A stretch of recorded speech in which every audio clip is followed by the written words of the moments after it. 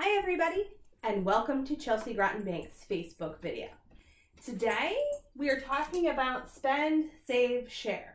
My name is Miria Gray and I'm the Community Education Officer here at Chelsea Groton Bank. This lesson is appropriate for students in pre-K through second grade. And we've talked about the last couple of days how to help with coin identification and how to make money. And this will build off of those two lessons or thoughts about how you can help your kids learn about money. So today we're talking about spend, save, share. So this is a really important concept that if we can teach early on will become a really good habit as they grow. So for our terms, think about this as your spending account would be your checking account, your savings jar would be your savings account, and any sharing that you would do would be any donations that you would make to somewhere, okay? So if we can instill this lesson in our kids as they are growing, then they will have a really good concept of how to save money and spend money and what the difference between those two things, what it looks like when that happens. Okay, so they have done some money identification. They understand what the value of coins are. They maybe have some chores around the house now or are doing a micro business like walking dogs or, feeding cats or whatever it is, watering plants around a neighbor's house. Whatever it might be. They can do those things as a micro business. So they've got some change coming in, okay? And I wouldn't go crazy. I wouldn't say you get, $5 for this and $10 for this. Really helping about coin identification by giving them coins for jobs that they do is really going to help them. So say, and I've got all quarters here, say they've earned $1 this week, okay? And I would give it to them all in quarters. I wouldn't give them a dollar bill because how do you split a dollar bill out between 3 jars? It's impossible to do. You could give, I have all quarters here, but you could give them dimes, you could give them dimes and nickels, you can give them dimes, nickels, and pennies. And you can have them collect it for the week. And then at the end of the week, talk about how you're going to split it up between spend, save, and share. Okay, so for my preference, I would say let's be realistic here. Their main goal is they've earned the money, so now they're going to want to spend it. So let's put 50 cents into the spend jar, okay? Then 25 cents into the save jar and 25 cents into the share jar, okay? So basically we've done 50%, 25%, 25%. So for an older student, you could give a good lesson, a really high level lesson about percentages. And you could talk about a pizza and how a pizza is cut up. I wouldn't go more over 4 pieces for 100%. 25, 25 is 50, which is half, plus another 25, 25 is a whole. That is a pretty high level lesson for a second grader. They're going to start to understand it, but this is a really good way to teach it, and pizza is another really good way, okay? So then you're going to want to talk to your students about what all this means, right? So what can you do with this money?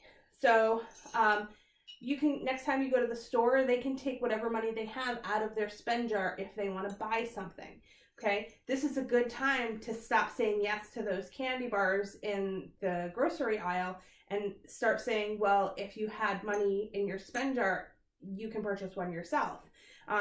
That's a good way for them to understand the spend, okay? The save, they're gonna wanna talk about what is this jar for? So this jar, at this point in their lives, could be such as if you were going to go on a family vacation, the money in this jar they can spend when they are on that family vacation on something that they want to buy for a memento. So whatever money goes into the save jar, they're going to save up to take on that family vacation in order to spend there on doing something fun or bringing back something. The share jar. What is this for? So this is for any kind of charitable giving that they might want to do. So if you go to church and they want to put something in the church basket, if it's the holiday time and people are collecting money, that's a good time. If, whatever it might be, if somebody is in need of something and they want to use their share money to help that person, that is a great time to do it, okay? So, spend, save, share, all these are spaghetti sauce jars, and I've just put labels on them with a sticker and a Sharpie. So it doesn't have to be anything really expensive or innovative. You don't have to get any special thing. You could use a cup. You could use a plastic cup and just write on it with a Sharpie. And then talk about what it means to keep things in these jars, right? So my oldest son had a really valuable lesson. So he is unemployed. He wanted to buy something. It would have taken all the money in his account to do so. We had a really long conversation about what that would mean because he's not working right now. So he then decided that he was going to go out and buy that. Then he realized that he didn't have enough money for something else that he needed. So it was for a membership for his gaming account. So he had spent all the money. Now he didn't have anything in spending or savings to pay for something that he needed or wanted. So I think it's a really good opportunity to talk to your kids about what this means, but then also teach valuable lessons. If they want to spend all the money in their spend jar, please feel free to do that, right? This is their spend jar. They can do whatever they want with it. The lesson then comes when they want something else and they don't have enough money in their spend jar, okay? Because they've spent it all. But you should have a savings goal for their save jar so that they know that this money should only be used for that goal. So whether it is the family vacation or if it is to buy something more expensive that they really wanted, like a video game, they're saving for that item. So the save jar can't come out to buy that thing that they wanted because it's not this is the want jar and this is the need jar. And their share money can't be spent on their savings or their spending because this has its own purpose and this is for sharing with other people. So you don't have to do the share jar if that is not in your core values. Some people really like it. I really like it. I do a ton of volunteer work and I think that it's really important to instill that in my children. But not everybody does, and that is completely up to you.